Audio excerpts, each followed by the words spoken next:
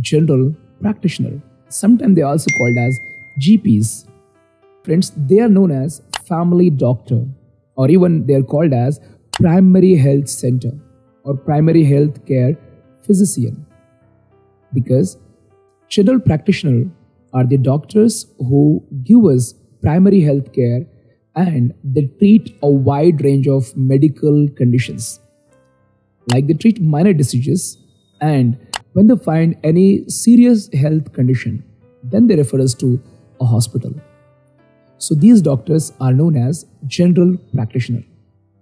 So guys, hope you found this video helpful.